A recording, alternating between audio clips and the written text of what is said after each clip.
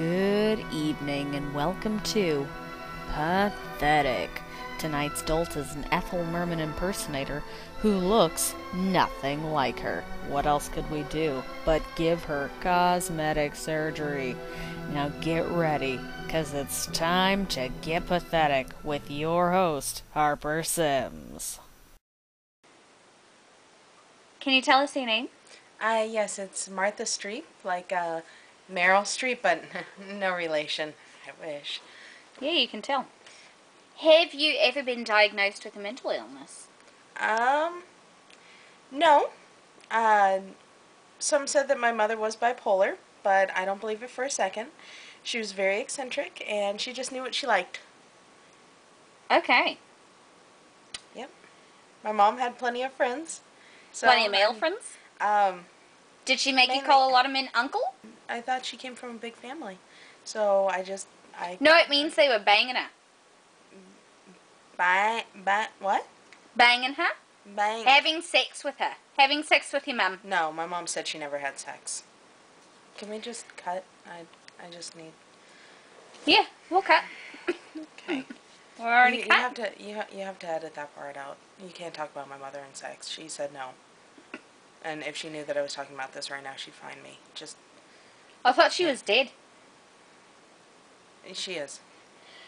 You obsessed with any other celebrities? Yeah. Well, I wouldn't say obsessed. I just enjoy them and I idolize them. Katharine Hepburn, for one. I do a great impersonation of her. Who would win in a fight between Katharine Hepburn and Ethel Merman? Well, they would never fight. They were ladies. When did you first hear Ethel Merman? And I do mean the real one, not the voice in your head. Well, to clarify, I don't hear them anymore. Praise Jesus. But it was at one of my mother's parties. And she did like to have her parties. Sorry, I get really emotional when I think of this.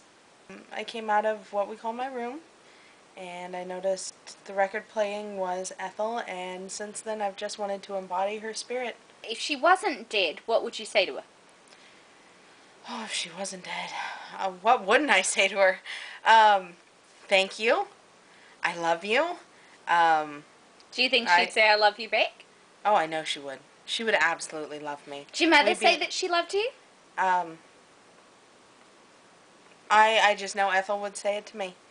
Can you state your name, please? I am Dr. Smith, celebrated fortune teller and skilled plastic surgeon. Do you enjoy Ethel Merman yourself? Never heard of her. Me neither. I had to look her up on Google. Is she merman, like with tail? But transsexual? Who would you want to look like if you could change your face? I would like to look like Dwight D. Eisenhower.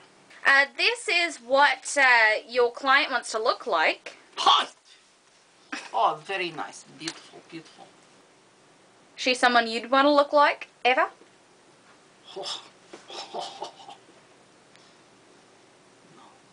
Would you like a reading? No, I don't have any American dollars on me right now. But I do have any gold jewelry? No, I don't, actually. I don't wear jewelry much. It cheapens someone. It can cheapen a person. Okay, so today is a big day. You ready? Oh, I didn't know you'd be filming in here. Yeah, of course. We're going to be filming the whole thing. Okay. Are you nervous about the wig? Yeah. Are you nervous about not having the wig? I don't wear a wig. This is a colored medical cap they told me I had to wear. I chose black. So, what do you think about this place, huh? Really creepy, huh? No, it's fine. It creeps me out so bad. This place is so dirty. It's perfectly fine.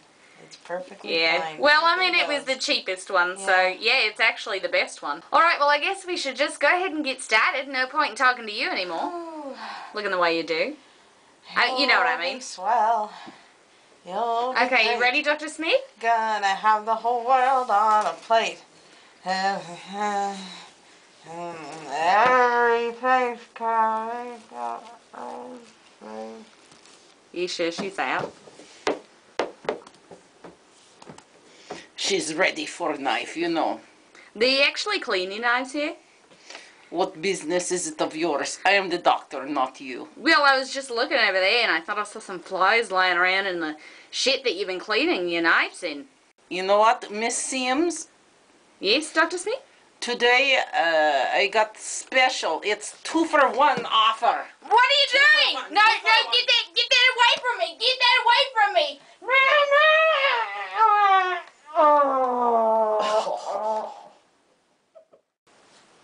Hi there. Harper Simms has asked me to read this letter for you. To all my loyal fans, the woman reading this letter is entirely responsible for this being my last show. Well, it wasn't entirely. She has destroyed my career and, more importantly, my face and voice. A crazed, licenseless fortune teller has cut my vocal cords and transformed my face into a mess of masculinity, which has directly led to my being relieved of my duties as the host of the hit show, Pathetic. Well, you know, we still... That being said, as I can find no other work, please tell all your friends to come to our nightly variety show, Merman and Marks, at the Lincoln Theater. Sincerely, Harper Simms.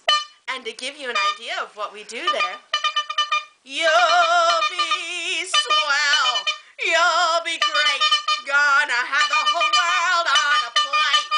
Starting here, starting now, darling, everything's coming up roses. You know, that's really not necessary for, if we're gonna work together. We're teaching you sign language for a reason. Sign language. Use